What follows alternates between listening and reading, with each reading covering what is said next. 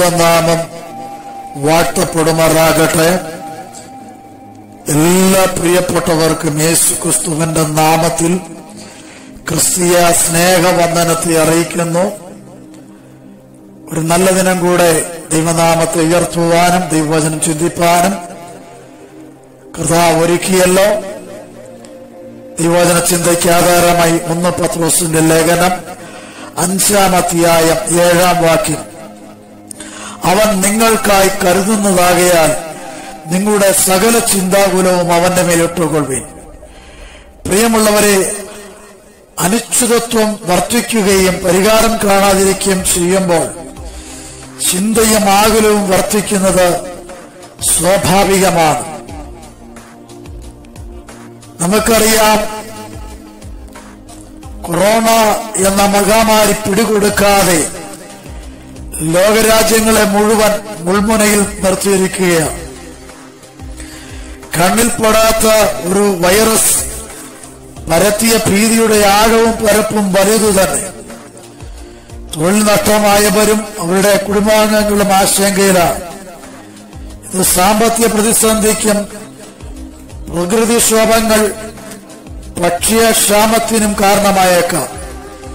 ചിന്തിക്കാൻ തുടങ്ങിയാൽ അറുതിയില്ലാത്ത ആകുലങ്ങൾ.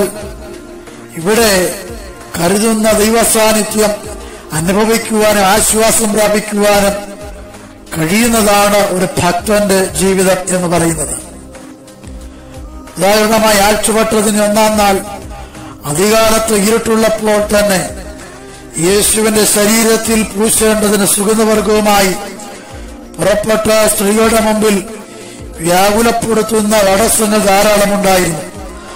ആയുധധാരികളായി കല്ലറയ്ക്കൽ കാവൽ നിൽക്കുന്ന റോമൻ പടയാളികൾ, കല്ലറയ്ക്കൽ ഇരിക്കുന്ന ഭാരമേറിയ കല്ല്, അതിന്മേലുള്ള റോമ ഗവൺമെന്റിന്റെ മുദ്ര, ഇങ്ങനെ സാരമായ തടസ്സങ്ങൾ. ലക്ഷ്യത്തിലേക്കുള്ള ഏകാഗ്രതയുടെ തീവ്രത നിമിത്തം ഇതൊന്നും അവരെ തടസ്സപ്പെടുത്തിയില്ല, തടഞ്ഞില്ല. രാത്രിയിരുട്ടിൽ അവർ മുന്നേറുന്നതായി കാണുവാനായിട്ട് കഴിയും. ദൂതന്മാർ പ്രത്യക്ഷതയിൽ ഭയപ്പെട്ട് മരിച്ചവരെ പോലെ കാവൽക്കാർ വീണു. ദൂതൻ കല്ലുരുട്ടി നീക്കിക്കളഞ്ഞ് അതിന്മേൽ ഇരിക്കുന്നതും അവരെ കരുതിയ ദൈവം സകല പ്രശ്നങ്ങൾക്കും പരിഹാരം വരുത്തി ആശങ്കയകറ്റി അവരെ മാനിക്കുന്നതായും അവരാഗ്രഹിച്ചതുപോലെ കാര്യങ്ങൾ സാധ്യമായി തീരുകയും ചെയ്യുന്നതായി കാണുവാൻ കഴിയും. എത്ര അത്ഭുതകരമായ കരുതലും ദൈവ വിടുതലുമാണ് നമുക്കവിടെ കാണുവാൻ കഴിയുന്നത്. ദൈവവചനം പറയുന്നത് പോലെ, അവൻ നിങ്ങൾക്കായി കരുതുന്നതാകയാൽ നിങ്ങളുടെ സകല ചിന്താകുലവും അവന്റെ മേലിട്ട് കൊള്ളുവിൻ.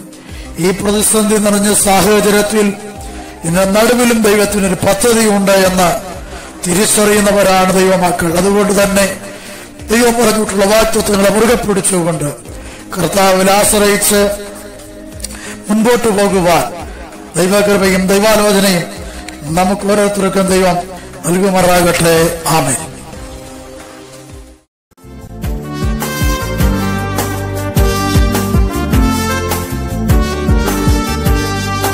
ലോകവെയിലേറ്റതാ പാടിത്തളർന്നീടിലും തന്റെ കാന്ത എത്ര സുന്ദരി.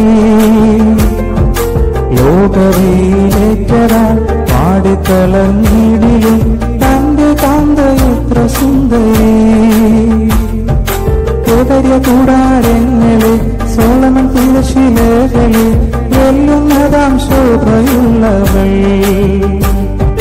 കേദര്യ കൂടാരങ്ങളെ സോളമൻ തിരശിലകളെ വെല്ലുന്നതാം ശോഭയുള്ളവൾ.